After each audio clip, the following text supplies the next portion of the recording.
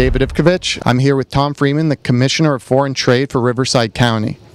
How are you? I'm doing great, and we're glad to have you here. What does your office do to help attract foreign investors from Canada? Well, this is an important program. We're working with Canadian investors by, first of all, letting them know that Riverside County is absolutely open for business. Our Board of Supervisors, it's an elected body that runs the county. The 5 of them are 100% behind bringing more Canadians here, more Canadian investment, more Canadian jobs, and our tourism. And that's why this partnership with CBC is really important with Riverside County. It's very strategic as it puts Canadian leaders in California in touch with local government leadership for a great partnership that benefits both sides. And when did your office first start seeing this Canadian contingency coming down and investing? Like, what drew you to that? Actually, it took a lot of research with Moody's out of Philadelphia, which is a world-class financial firm, looking at who was coming here, what types of jobs they generated, what types of payrolls. And that's where Canada really smokes everybody. The payroll that is being paid to U.S. workers, our county residents, our city residents, by Canadian firms is upwards of $250 million a year. And of course, there's taxes that come out of that. But more importantly for us right now in our struggling economy, we need those jobs. And how many Canadians a week do you think come to Palm Springs? Well, thanks to our air traffic figures, I know exactly how many fly in on one airline, and it's 3,000 a week. So this is fantastic for us to get 3,000 Canadians in here every week. And we look forward to continuing to grow that partnership with that airline and making sure that we have lots of things for Canadians to do that they like and a place to do business that will really return money that they invest.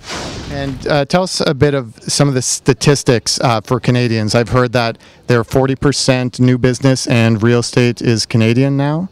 Okay, here we'll go on the statistics part. You buy, our friends in Canada, 44% of everything we make here. Our real estate industry in this area of Riverside County, which we call the Coachella Valley or Palm Springs, reports that 80% of all our home sales right now are going to Canadians. And we have a huge excess inventory of housing, so they're helping us out of our foreclosure problem.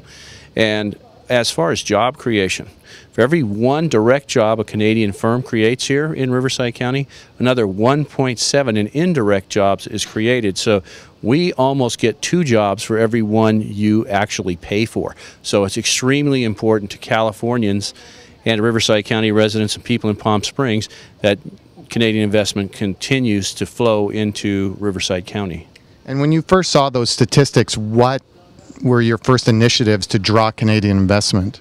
Well, first of all, we wanted to touch base with the Canadian government and let them know that through David Franson, the Consul General in Los Angeles, we were very interested in partnering with the Canadian government in ways that we could cross-promote our business. So we worked with David. Then we met with the CBC, led by Lee Fraser, and that partnership is going to continue to develop, and that will bring more businesses here, cross-promote both countries, and form a partnership that can last a long, long time and benefit everyone.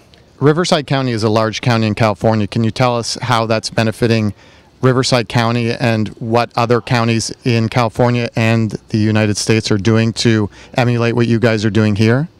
Well, that's the fun part. A lot of counties, and there are over 4,000 counties in the United States, they're looking exactly at what we're doing and they want to copy us. So we're just glad that the Canadians picked us first, that they've been successful here, and I think that's the key.